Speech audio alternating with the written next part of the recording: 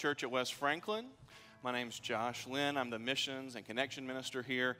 I'm excited. It often seems that when I get to preach, it's to the combined group. Thanks, Kenny. To the combined group. So normally we have two services, but today there's a feeling that you get when we're all singing together. The room is full, and we're here to honor the Lord together. So thank you, like Brad said earlier, for taking your time to be with us today. We're grateful for that. We're going to open up our scripture to Psalm chapter 1. If you have a copy of the scripture, you can do that. That'll also be on the screens for you if you don't. We're going to be in Psalm chapter 1 today. We're starting a new sermon series, and the first thing that we want to talk about is why a sermon series on Psalms right now. The first reason for that is because it's personal. As a part of the Brentwood Baptist family of churches, all of our churches, all the campus pastors, so Matt, who's on vacation this week with his family, Matt and all the other campus pastors come together and put together the sermon series together that the church they think needs to hear for the upcoming year. This particular sermon series, though, is one that's out of Matt's own heart. This is specifically for West Franklin. I think Matt is the preacher that he is. He's the pastor that he is because he preaches from a place of studying you. Studying the congregation, knowing you. He's going to speak more to why he chose to put together a series of 5 weeks on the Psalms when he's back next week. But just know that this series was put together with you in your seats in mind. Another reason is because one of our church-wide goals, something that we're trying to work together on, is prayer. We want to grow in our ability to pray. We trust that if God is going to do anything in our communities, in our neighborhoods, in our church, it's going to start with prayer so that who gets the glory for it? Not us, not Matt, not the people in the chairs, but God alone gets the glory for it. So we're going to pray and that God would move. And the Psalms are a collection of heartfelt pouring outs to God. It's the Psalms, more than anything else in the Bible, maybe, other than Jesus telling us how to pray, teach us how to pray, how to pour ourselves out to God. And so we're going to see specific application points from the Psalms about how our prayer should be fueled, should be informed, and those things. Finally, we want to prepare ourselves. So this sermon series on Psalms is for our preparation. Again, we want to prepare to see God move in our church and in our community. We think that the foundation of that is through prayer, through the gathering that we're doing together right now. And we want to prepare to see God move. But also another sermon series coming up in the fall that I'll tease for you. We're going to spend several weeks studying the life of David. And David is not attributed for writing the first psalm that we're in today, but more than anybody else, he's the author of the Psalms. About 70 Psalms are specifically attributed to David. And so as we start preparing our hearts in the Psalms, we're going to be able to look forward to studying the life of a guy who wrote almost half of them, right? So this is why we're studying the Psalms. I think it's going to be a fantastic series. Again, Matt will speak more to his thoughts, his heart on that later when he's back in. But for now, let's just jump right into it. If you would, stand with me in honor of God's word. We're going to have Psalm 1. It'll be on the screen behind me. Psalm 1, starting in verse 1. Blessed is the man who walks not in the counsel of the wicked, nor stands in the way of sinners, nor sits in the seat of scoffers, but his delight is in the law of the Lord. And on his law he meditates day and night. He is like a tree planted beside streams of water that yields its fruit in its season, and its leaf does not wither. In all that he does, he prospers. The wicked are not so, but are like chaff that the wind drives away. Therefore, the wicked will not stand in judgment, nor sinners in the congregation of the righteous. For the Lord knows the way of the righteous, but the way of the wicked will perish. Father God, we come before you with your word open. Like a stream of water, would you let your word teach us today? Would you help me to decrease as I speak so that your son, Jesus, may increase in these words and in this room? In the name of Jesus, we pray these things. Amen. You can be seated. I'm going to warn you ahead of time. We're going to spend the bulk of our time together in the first two verses. So there's going to come a point way down the line where I'm going to say, okay, now go to verse 3, and you're going to be panicking.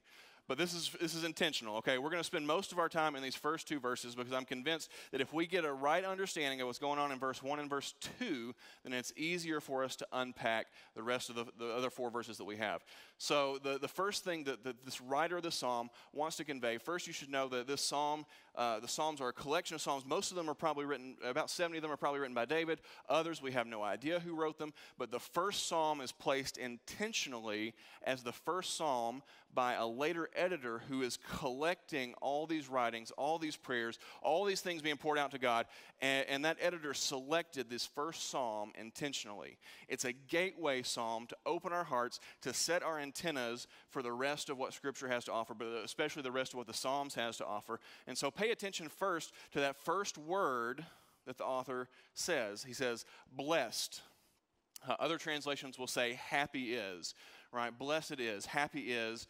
I think blessed probably connotes more of what the author is trying to convey, right? You receive blessing. You are blessed, not you merit blessing, but you are blessed by God when you follow certain things, right? These are general practices, but the very first word of the Psalms is not God in judgment. The very first word of the Psalms are not, you wicked sinner, listen to me. The first word of the Psalms are not, you're dead in your trespasses. The first word of the Psalm is not, let me tell you what to do. The first word of the Psalm is not a starting of a list of right and wrong things to do. The first word of the Psalms is blessed. It's a state of being, not a state of doing, right? You are blessed. You receive blessing by God. Blessed. It's like an antenna pointing us the right direction. Blessedness follows an objective path, though. So again, get this straight. Blessedness is not something that we're meriting by what we're doing, but there's a relationship between being blessed and following an objective path. What I mean by that is that there are two clear paths in Scripture. We live in a day and in a world where everyone says we want to make our own way. Right? Whatever's right in our eyes is what's right for us. I get to define who I am. I get to define what I think. And whatever is right for me, you can't argue with because it's right for me, not for you. Have you heard that line of thinking before? It's what our culture is. It's radical individualism, right? The individual has risen to the highest peak of who we are. For our culture, who you are as an individual is the most important thing about you. God says that the most important thing about you are the objective truths about your heart. There's two clear paths that are set out in Psalm 1 and 2 and expanded on in the rest of the psalm. There is a path that leads to blessedness and a path that does not. There are objective things that we can observe about the world that are true and are right and are good, and we aren't the ones who get to define those. It's God who gets to define them. Truth is objective, truth is real, and God says what it is, or wrapped up in the very first two verses of this psalm. The psalmist unpacks this by giving us three things that we don't do and two things that we do if we are focusing on blessedness, right? So the blessed person doesn't do these three things. What are they? The blessed person doesn't walk, which way? Right? He doesn't walk with wicked people, right? The blessed person doesn't stand with sinners, and the blessed person doesn't sit with scoffers. Now, if you're reading this and trying to take this into a literal space, right, the first thing you should say is, well, Jesus definitely took walks with wicked people. Jesus definitely stood around with a bunch of sinners, and Jesus definitely sat down and ate with people who mocked who he was and what he was trying to do. Right? This is not meaning a literal don't actually engage with these people. What the psalmist is saying is don't fall into the ideologies that are here. Notice also the progression too, right? The picture is of a person who's walking, right? First he starts off walking, and the psalmist says don't walk with wicked people, right? The wickedness here is talking about an internal corruptness, right? We all have this fallen state. We live in a fallen world, but the first call of the psalmist is not to walk in wickedness, right? Not to continue along with this, reflecting an internal state of our heart. Don't walk and follow whatever your heart is telling you to follow. Just because your heart says this is right for you does not mean that it's objectively good and true. My heart wants to eat an entire cake this afternoon. My heart wants every kind of pie on our July 4th celebration. I want a slice of each and have my own pie with 7 different slices of other kinds of pie. My heart wants this. Is it good for me? We'll find out. I will report back next week, okay? Just because our desires lead us to a place does not mean that that's a good place for us. Pull that back up. I want to keep those words on the screen for a minute. This internal compass that you have telling you which way to go on our own is faulty, is what the psalmist is saying. But notice the man in the psalm, the antithetical man in the psalm, right? The unblessed person moves from a position of walking to a position of standing with sinners. Right, the sinner nature of this is not only when we're following our own internal compass that's corrupted, that wants us to eat an entire cake or an entire pie made of other pies. I just made that up on the spot, but it sounds fantastic. I'm stuck there. The standing with sinner, right? He slows down, right? First he was walking, now he's slowing down and standing in the presence of sinners. But what this is representing is a practicing of it, right? I'm already thinking about eating a whole pie, but I'm not doing it yet.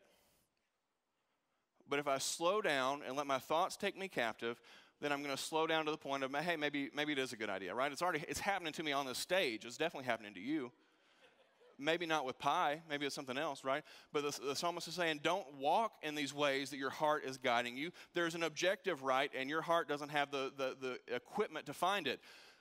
Don't stand in the way of sinners. Don't practice the things that are corrupted in your heart, right? This is a step further, right? We're slowing down. Our bodies are slowing down, and we're taking a deeper step into sin, right? And finally, what is he doing? He's sitting. He's complacent with where he is. He's sitting with scoffers, which is turning from not only having an internal corruptness, not only practicing that corruptness that's internal, but then going so far as to mock the holy things of God. It's the pattern that we can fall into so easily, and it's the pattern that we see in the world, isn't it? What's right for me is right for me. You can't tell me otherwise. I'm going to act out on what I feel is good for my body. I'm going to act out on what I feel is good for me. Forget you for telling me how to live my life. I get to decide that. Do you see the pattern? I wish the Bible was relevant today, as Matt Pearson would say. Right? Okay, so we see this, right? We see this pattern. Let's look at what the psalmist tells us to do. What does a blessed person does? What does he does? There's 2 things that he does. He delights in the law, and he meditates on the law, okay? Delights in the law, meditates on the law, right? These are active components. We're going to unpack that a little bit in a second. But when we're reading the word law, the better understanding, right, there's an Old Testament sense of law that is also implied by the psalmist, right? He means the first 5 books of the Bible, the Torah. He's talking about the law there. But the word law is also just a general word where the psalmist is conveying God's instructions for you, God's counsel for you. And so this expands beyond those first 5 books. This is why the psalmist puts it at the beginning of the Psalms, is he's saying these things that you're about to read 149 more of are instruction for you. They're things for you to take delight in, right? When we turn to the Word, it should spark something in us and say, man, that book that was written thousands of years ago is relevant for me in 2023. That book that was written thousands of years ago, this poem written by an author, means something for my life today on July 2nd, 2023. And to delight in that and to hunger for it. That's what happens with a blessed man. Again, there's an active component about this, but being blessed means that you come to God's word, you come to God's counsel, and you find joy in it. Okay? If that's not you, don't worry, we got some time. The second one is he meditates on it. The word for meditates here, I think there's a lot of connotations for what meditation means.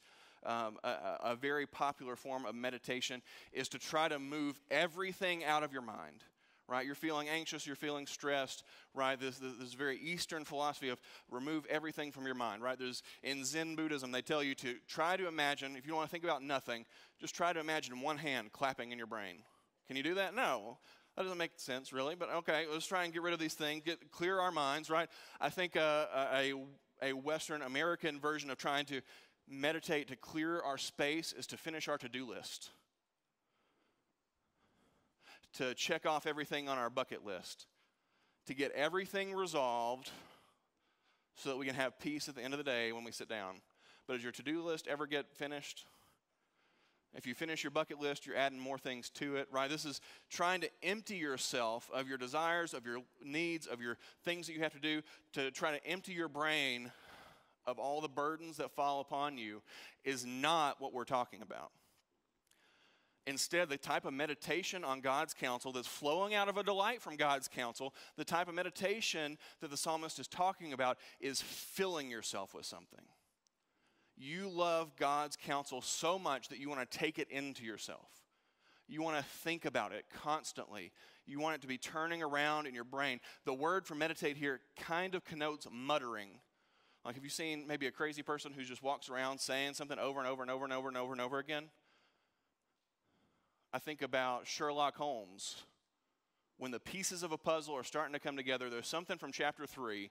It's always chapter 3 that you haven't thought about since the beginning of chapter 3, that Sherlock Holmes, all of a sudden, he starts muttering. He says it over and over and over again.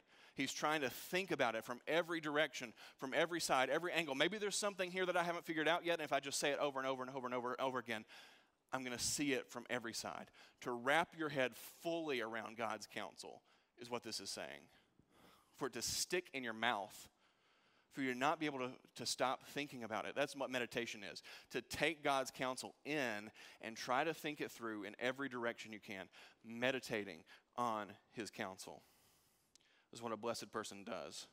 So again, I mentioned this a second ago. A blessed person, the blessed factor has an active component to it, right? Part of it is a status that we have from God. You are blessed or you are not blessed, right? But there's an active component to this. And if we think back to the walking, standing, sitting, I think we can understand this a little bit better. Matt asked a very analytical person to start out a series on Psalms.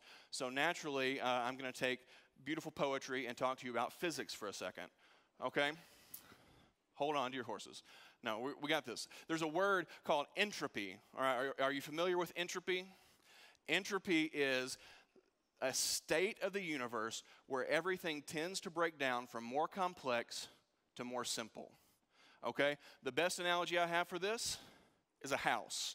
Let's say you got a beautiful piece of land out in the countryside, and you go out and build a beautiful log cabin, complete with running water, a nice roof over the head, a beautiful chimney, all the things. You stand back, admire your completed work, and then you leave it for 30 years. Come back to that cabin. Does it look pristine like you left it? The wood is rotting. The roof is caving. The chimney's falling down. The natural state of our entire universe is to move from something built to something leveled out. That happens on the cosmic scale. It happens when we build things. It happens all the time. I'm in my 30s now. In my 20s, I did not know that you could sleep wrong. The concept of sleeping wrong was not a concept that I understood, but now in my 30s, I have slept wrong. That's a real thing. My body is already starting to break itself down, and when I die, my body will break itself down further. It's a fact of the universe. The complexities tend to break down. The exception to that is life. The exception to that is people and plants and all of God's created beings. A plant starts out as a seed, takes in random nutrients from the ground, takes in water from the rain, and takes in sunlight from the top, and it turns into something that has flowers and fruits. It creates more of itself. Life is what builds something. Death is what happens when we stop. So you see the progression of the man who was walking, standing, sitting, dying. The progression of the blessed person is to take in the things of God and to grow. And we're going to see that more clearly in the next set of verses. But think about, let me make sure that you understand this and are taking this with you, right? What is the easier thing to do? To fall into moral chaos or to do the things of the Lord? The natural progression of our hearts is to move further and further from God, deeper and deeper into moral chaos. There's a word vice, V-I-C-E, which means moral corruptness, right? Sinful actions is the way us church people might say it. Vice is our natural inclination, right? There's a reason that it's almost the same word as vice, V-I-S-E, because it grips us. It takes us with it, right? It's easy to fall into this progression. It is active and difficult to fall out of it. It's a climb out, but a fall in. But the way that the world, the way that your own heart wants to take you is down, okay? Let's go and look at how God illustrates this through the psalmist in the next few verses. I told you those first two were going to take a minute, didn't I? Okay, let's go to verses 3 and 4. Okay, think through these things as we read these verses again. Starting in verse 3, he is like a tree planted beside streams of water. This is the blessed person. Is like a tree planted beside streams of water that yields its fruit in its season, and its leaf does not wither. Do you see? It's a tree. It's taking nutrients. It's taking the water. It's taking the sun, and it's producing fruit. And not only is it producing fruit, it's not what? Withering. It produces fruit. In our garden, we have all sorts of things that produce fruit, and then when they're done producing fruit, they just die. This is a strange plant. This is a plant where the leaves don't fall off of it when it's done. This is a plant that doesn't even go into the dormant state like our trees do. They don't drop their leaves and go dormant for a while. This plant keeps its leaves. This plant keeps producing. It produces fruit in its season, but it doesn't die when its season is done. It's a strange plant, this blessed person. Its leaf does not wither. In all he does, he prospers. The wicked are not so, but are like chaff that the wind drives away. The chaff of the plant is the husk that falls off. The dry pieces that die off. Not the fruit that bears seeds and gives life, but the other parts that fall off of a plant and are destined to be turned into dust or burnt. The blessed person is like this tree. By delighting in what God has to offer, the nutrients that God has to offer through his word, through his counsel, the blessed person takes that in, and God produces fruit in them. The wicked are not so, but are like the pieces of the plant that fall off already dead and are collected for fire or turn into dust underfoot.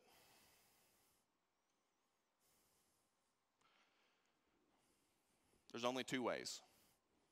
There's only blessed or not blessed. Just to keep extending this tree metaphor, one of my favorite sites, one of our family's favorite sites, when we get to go to the beach, for some reason the beach trees are not the same as the Tennessee trees. Have y'all noticed that? You can start telling when you're getting close to the beach because all of a sudden the trees get what? Skinny, they get tall, right?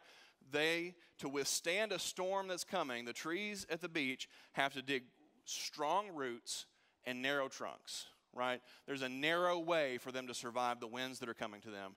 And that way is to be rooted for the water, rooted for the wind, and narrow in their spread. They don't spread out wide or the wind would take them away. There's a narrow way for them to survive. That way is following in the counsel, right? For us, the analogy is the word is following in the counsel of God, delighting in it, meditating on it, to deepen our roots, to help us to survive the winds and the rains. There's two ways. Okay, see, I told you we're moving fast. Now we're going to go to 5 and 6, okay? So we started out talking about people. There's a wicked person, or there's a blessed person. He does this, he doesn't do this, right? Let's talk about plants, right? Now here's the tree and here's the chaff, right? Here's the analogy for you. And the psalmist comes back and reapplies this to people again, okay? Again, verses 5 and 6. Therefore, the wicked will not stand in the judgment, nor sinners in the congregation of the righteous. For the Lord knows the way of the righteous, but the way of the wicked will perish. The psalmist says, okay, what do you do with this? Okay, you know that blessedness is a state that you can be in. You know that blessedness is active. It's not your natural inclination. Just like when you're walking for a long time, it's your inclination to stop and then to sit down, right? Blessedness is moving away from our natural inclinations into what God has for us. But what does that mean for us? And what he wants us to see is two things. First, there are temporal consequences for us, our choices of blessedness or wickedness, right? There are temporal implications for this, right? That God is saying, as a general truth, when you follow the things of God, your life is better. Now, we can't get into every psalm today, but Psalms also accounts for the fact that sometimes it doesn't feel like that. Sometimes it feels like we're striving and moving and trying to do the things of the Lord. We're delighting in God's law. We're trying to follow what he wants for us in our lives, but life is hard. Psalm 73, if you're sitting here hearing what I'm saying and saying, you know what, that's not me. I've tried to do the things of God, and my life has been hard. I've tried to do the things of God, and I'm not bearing fruit. The psalmists deal with that too. Psalm 73, that's your homework. Go and read that, where the psalmist is dealing with the process and the fact that there are people who do wicked things who seem to have it all. And yet he still struggles, right? So these are general truths that can feel at times like they're not true for us, but that doesn't make them less true, right? And again, Psalms, if we had time to go through every Psalm, when we get to Psalm 73, you'll see that, right? You'll see that there are people who strive and try and think that surely God just doesn't listen to them. The wicked people are blessed. But the truth of that we can find in Psalm 73 and elsewhere in Scripture is that even though when wicked people seem like they're blessed, they still have to deal with the consequences. So there's a temporal reality to walking in blessedness where, generally speaking, your life will go well for you. God will bless you, probably not in the ways that you expect, probably in harder ways than you ever would have chosen. And on many days, you might look at God and say, I don't feel blessed. But that guy looks blessed. That's the reality of it. But God deals with those things in the internal implications. The judgment that the psalmist is talking about here is talking about the day of final judgment when the wicked will not be able to stand up in the presence of the Lord. And there's only one reason that those of us who are called blessed will, and that's because of what Jesus has done for us. It's not about what you do to be blessed. It's about what God has done to bless you. Okay, so now how do we live this out? What do we do? Okay, 3 points for you for how we live this out. Are we all together here? The first one, how should we live in light of Psalm 1? The first one is remember the trees. Remember the trees, okay? Specifically, I'm talking about a tree in Genesis chapter 3, where mankind first rejected the wise counsel of God and said, I'll do what's right for me. This sounds good, even though God has said no. I'll do what's right for me. Everything that we live in now is in consequence of that action. It's from Genesis 3. The next time we see, not literally the next time we see a tree, but the next tree I want you to call to mind is this tree in Psalm chapter 1. The tree we see in Psalm chapter 1 is a tree that's planted beside the water, that's nourished by the Lord, that bears fruit, that doesn't wither. But what is that tree about? That tree is about you. That tree is about someone who has placed their faith in Christ, who's placed their faith in God, who loves God for how he's communicated with them, the word that he's given them, and processes those things all the way through. Blessed is that person. There's another picture of a tree in Jeremiah chapter 17 that this psalm and Jeremiah 17 are heavily related. I don't have time to get into all that with you right now, but Jeremiah 17 paints an elaborate picture of a tree in a desert place that's dead and bearing no fruit. But when the water of the Lord comes by it, all of a sudden it has life, right? It's because of the water that God has placed beside you that you have life. It's because we live in a day and age where we can carry the water around in our backpack, right, that we can have this abundant life. Jeremiah 17 paints the picture of the tree that's dead and the tree that's alive. And finally, this is all enabled to us by the tree from Mark chapter 15, where Jesus was hanged to a cross for us. Scripture teaches us so clearly that the natural progression of our heart is from walking to standing to sitting. And the only way, the only hope that we have to break that pattern is because of what Jesus has already done for us. It's only because of what Jesus has done for us that we can turn to God and run the race that Christ has set before us. Even when our race feels harder than somebody else's, even when our race doesn't feel fair, we run the race that Christ has set before us because of what Christ has done for us on the tree. The only way that we can access that state of being blessed by God is by what he did for us. So how do we live? First, remember the trees. Second, I want to challenge you to meditate actively, right? We're coming back to this, okay? We're spending the next 4 weeks after this week in Psalms. Next week we'll be in Psalm chapter 2. Okay, I'm going to give you a piece of concrete homework and a piece of abstract homework. Are y'all okay with that? Here's the concrete one.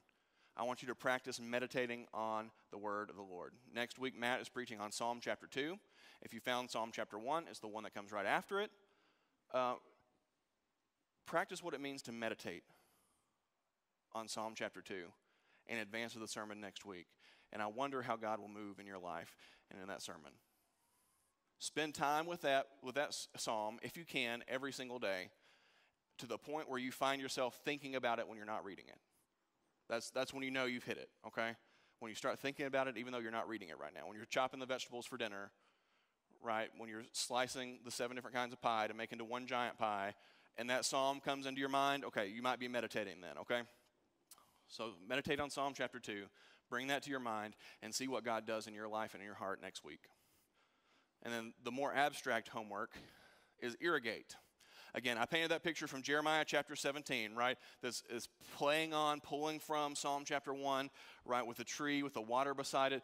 The tree is dead, but then the water comes by it, and now it suddenly has life. Okay, let's try. The mission of the church, the goal of the church, the team that we're going to commission in just a minute from the church, our goal is to take the water that we have access to. Some of us have whole swim pools in our backyard that we're keeping for ourselves. But the goal of the church is to take that water and bring it to other spaces. We're going to fill up some watering cans and try to find some trees that don't have life and offer some of God's counsel, some of God's water. You can do that in your neighborhood. You can do that in your own home. But take the water that you have and the supply that you have and take it to somebody who needs it. Okay, let's go to the Lord in prayer, and the musicians are going to come and lead us in a song of response to the psalmist. Father God, thank you for preserving your word in this way.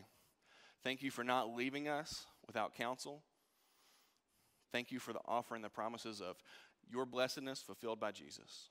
Lord, can we walk in those ways? Would you fill up our cups with water?